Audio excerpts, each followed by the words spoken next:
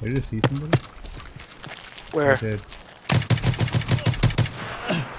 Got him. Oh, I do Nice see one. job. I lied. It's Rashala.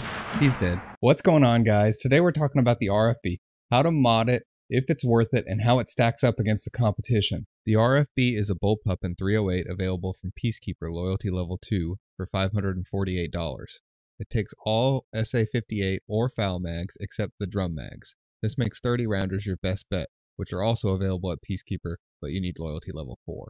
20 rounders do the job well enough if you don't have Peacekeeper Loyalty Level 4, because the 30 rounders are selling really high in the flea market right now.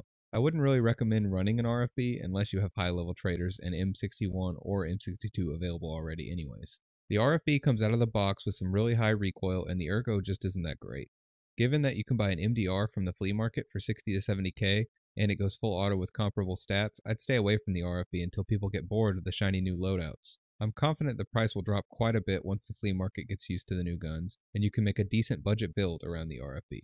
My builds focus mainly on recoil reduction, as most 308 builds do. I have a suppressed and loud version, but I have all the other info on attachments included if you are running a Frankenstein build from parts that you already have in your stash. As with most bullpups, the modding is really simple.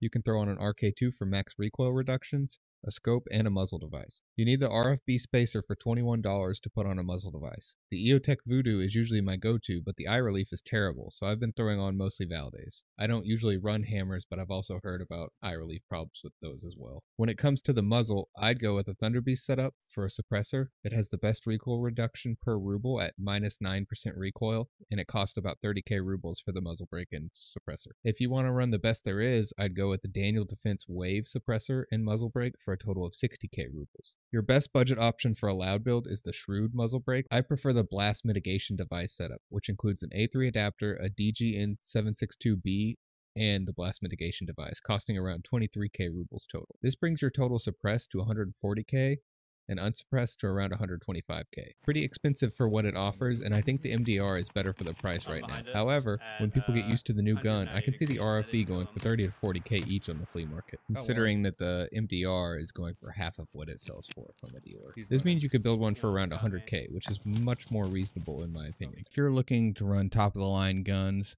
with best in slot stats, I would stay away from this gun, especially if you're considering putting M993 in it, or Daniel Defense and hybrid 46 suppressors. You're just going to be throwing money away. I'd probably run an SA-58 instead. So there you have it. My two favorite builds are definitely the budget Thunder Beast suppressor, as well as the blast mitigation device setup if I'm going to run loud. I do think that the RFB has some shortcomings. I find it really annoying I can't run a light or laser on this gun, and running the Valday with it, it just like those mid short range engagements where they're too far to hip fire, but you can't get accurate shots without a light or backup sight. I find that to be the biggest downfall of the gun besides its price right now. I really think that it could use a little ergo buff, and the recoil is a little bit excessive.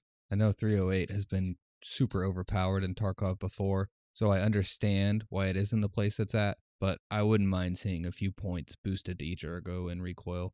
If you want some really in-depth modding information, I did make a spreadsheet that has all the parts broken up by their dealer level, how much they cost, and how much recoil and ergo they offer, as well as broken down by recoil per ruble. I'm not really super big on the ergo build with this gun, but I do like some budget recoil builds. So feel free to screenshot this. We'll come back to the video later. You can also click the link in the description if you want to add it to your drive. I also have links to my Discord, Facebook, and Twitch. You can come by, ask me any questions, or just enjoy me dying and occasionally getting a kill. I finally worked out this blue screen of death thing. Hopefully I'm back to live streaming more, making memes, and killing PMCs. Anyways, thanks for watching, and I hope I see you next time.